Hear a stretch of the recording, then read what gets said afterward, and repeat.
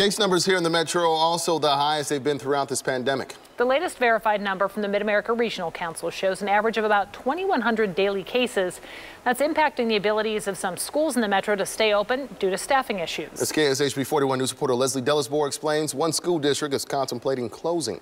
Early Tuesday, school board members in Grain Valley were considering closing schools across the district, something the Missouri State Teachers Association says could become more common. It might not be an entire district, it might be a building, but I think that at this point, school districts and school buildings are trying to be as creative as they can to keep students in the classroom. This consideration in Grain Valley came after board members noticed they were not able to fill teacher and staff absences. In fact, that rate sat at 37.9% Monday, meaning the majority of teachers and staff absences are not filled with substitutes, an issue Todd Fuller with MSTA says is happening across the state. What we've been seeing happening already is not only are teachers filling in for their colleagues, but you also have staff, uncertificated staff that are also filling in as much as they can. And then you have principals and assistant principals in school buildings filling in as well. However, in Grain Valley, the district decided to keep schools open after the absence fill rate rose to nearly 40%,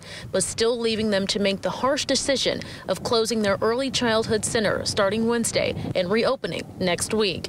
Superintendent Brad Welly tells KSHB 41 they are committed to keeping schools open and learning in person, but will monitor these numbers closely. And everybody needs to be prepared for that, and they need to be flexible, and they need to be ready to do what they can as a community and as a district if a building has to shut down for a number of days or if the district has to shut down for a number of days. Now, on top of these issues, Grain Valley School District says they will no longer test students for COVID as they are in short supply of testing kits. In Grain Valley, Leslie Delisbour, KSHB 41 News.